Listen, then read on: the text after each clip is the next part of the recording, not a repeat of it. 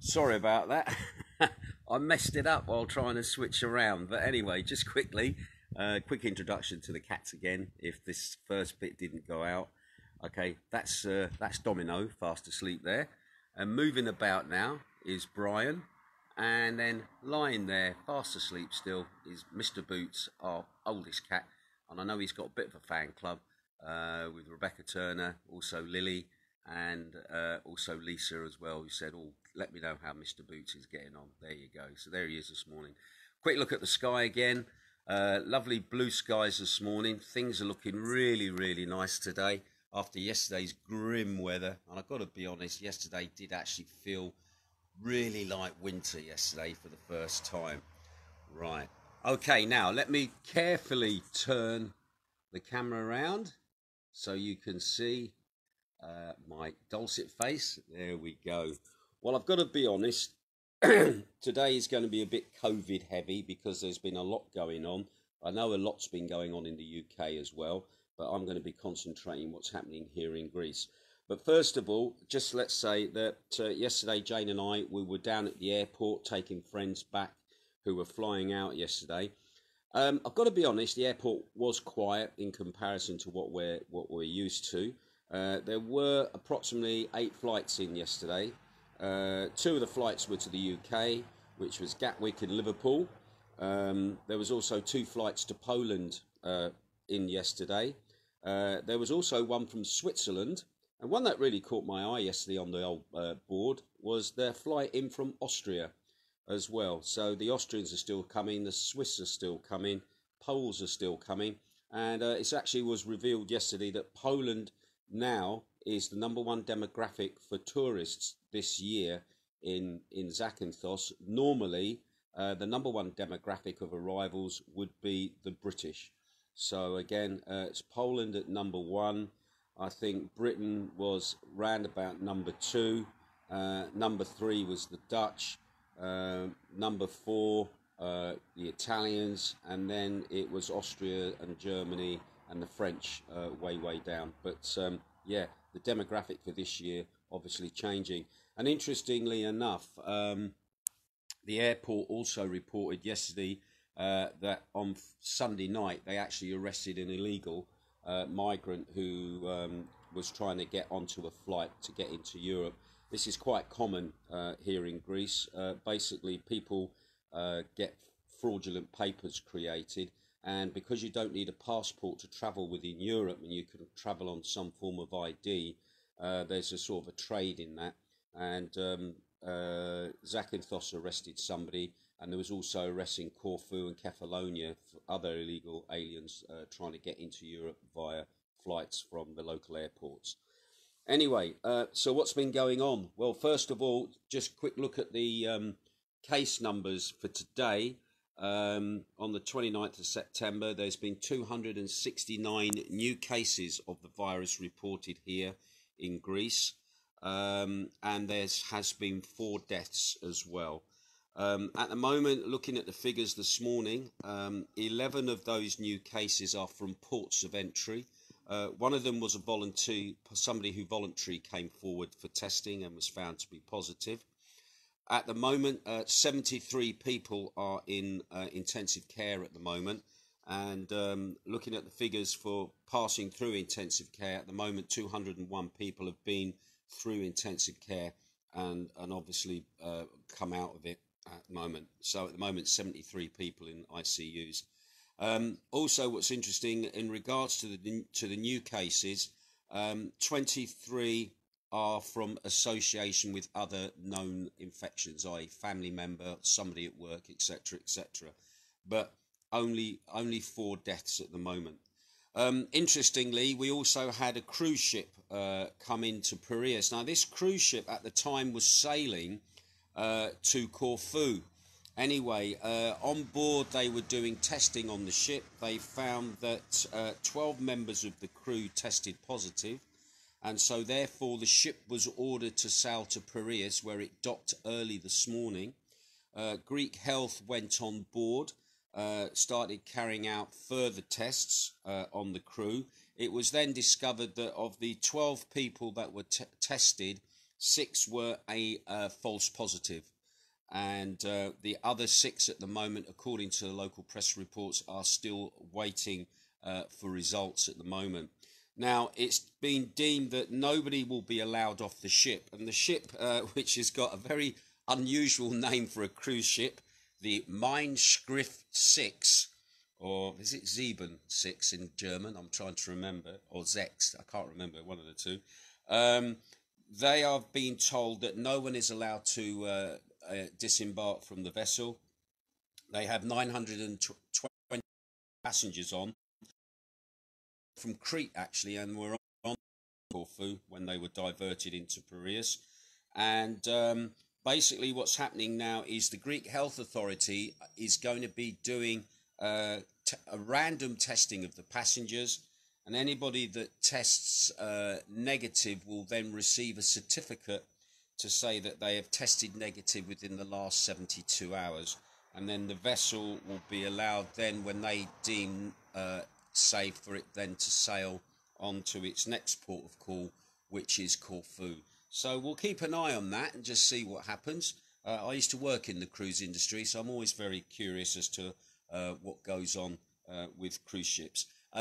They are saying that this was the first cruise ship in Greek waters, but I do remember about a couple of weeks ago we had a cruise ship here that came to visit Zakynthos, and there were more crew on board than there were people. Oh, and by the way, this the Mein Schiff 6 actually is actually a TUI vessel as well. So the media is now saying this is a bit of a blow for the cruise industry, because obviously they were hoping cruise ships were going to be getting back into service and obviously back.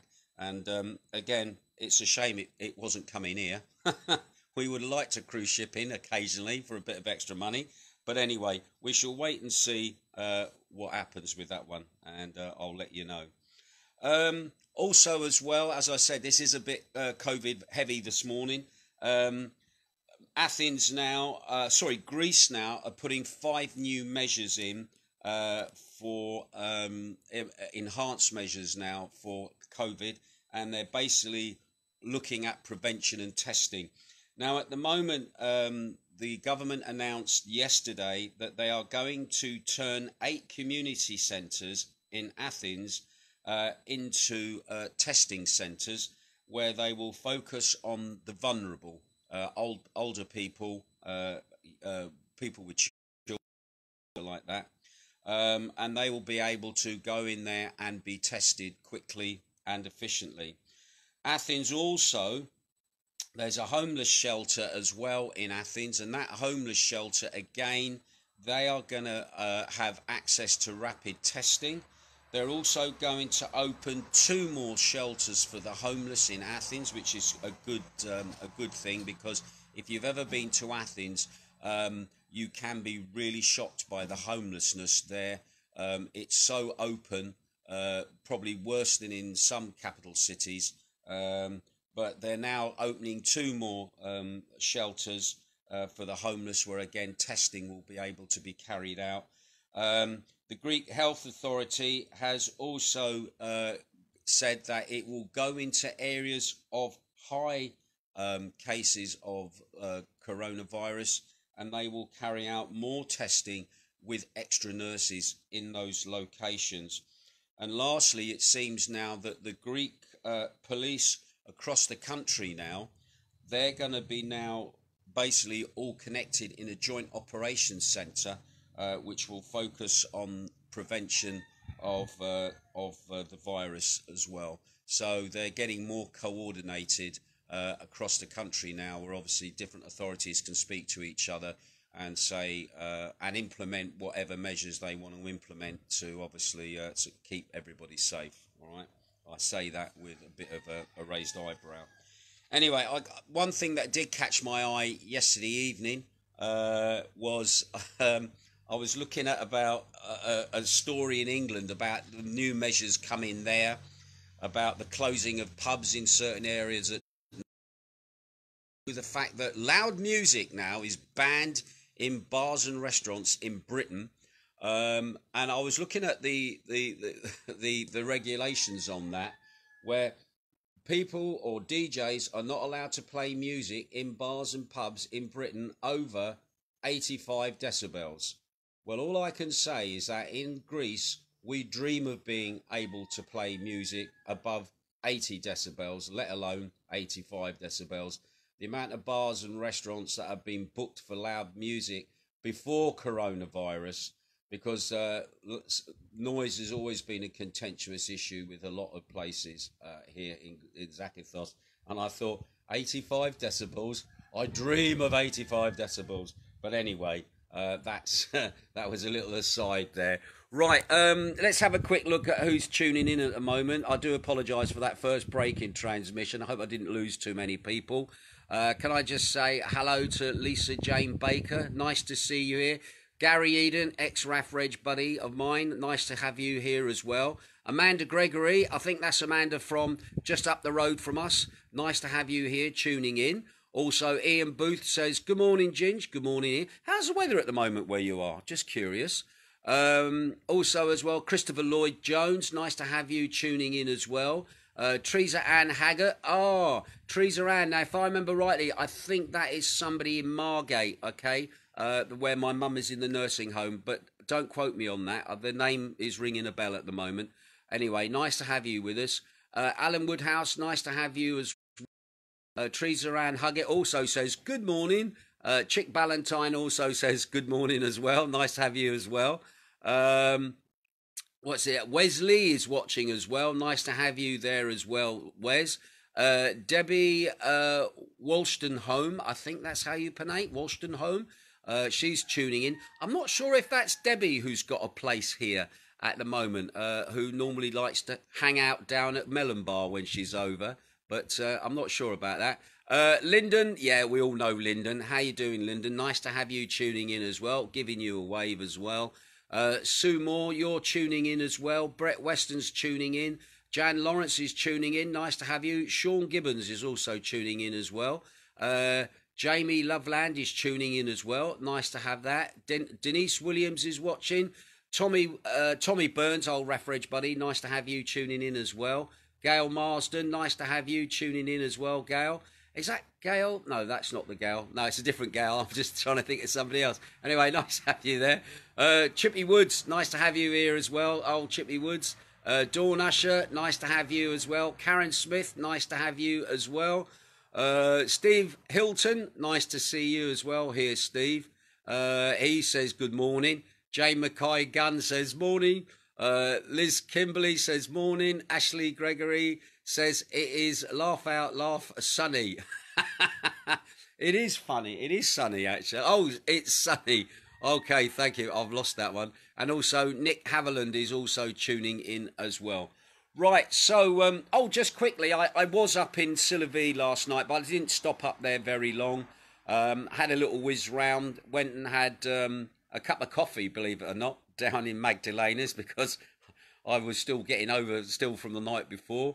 Yeah, it was looking quiet at the moment in Sillery.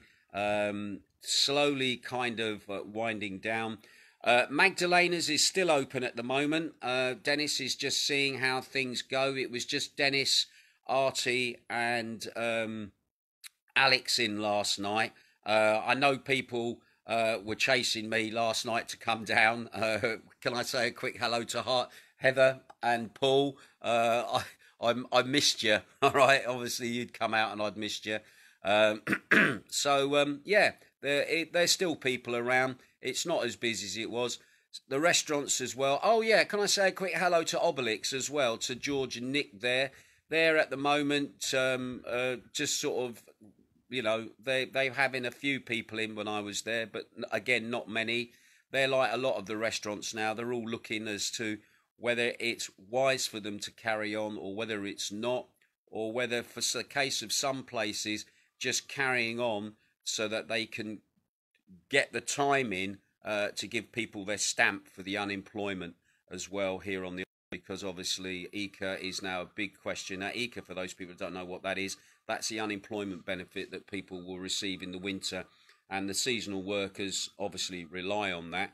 and obviously a lot of the seasonal workers are worried that they may not qualify for it. So some of the restaurants and bars are staying open, literally, just so that they can say their employees are still working, and they can pay them as well, so that they get their ECA. The danger is that if you miss 1 year's ECA, then you're out of the system for 2, and nobody wants to be in that position. But I know there's certain schemes that the government are talking about. I'm going to look at those in a little bit more detail. I don't want to say anything about them at the moment in case I get it wrong. Yeah, people now, especially those who are still working, are praying that they're going to get their unemployment benefit in the winter. So anyway, that's it from me. Thank you again. There's people still saying hello. Tim Crystal, nice to have you there, mate. Also as well, Jill Ford as well, and Ian as well. Is Ian Daly? Yeah, Ian Daly. That's Ian in Broadstairs, I think, tuning in. But anyway, nice to have you still joining me. I'll be back again tomorrow with any more information as to what's going on. I am slowly getting the little studio together. I'm going to start doing some live broadcasts at different times, and I am considering doing a special show for my mum, who's in a nursing home in Margate. So big shout out to mum in Margate. I'm not sure if you're watching this morning, but I know you were watching yesterday. That was really, really good. I'm not sure how your hospital appointment went either, but anyway, hopefully everything's going to be okay. But anyway, that's it from me for today. I will speak to you again soon. I think I've got cleaning to do today. We're doing the winter cleans, getting things sorted out, and I will speak to you again soon. Ta-ra, catch you later.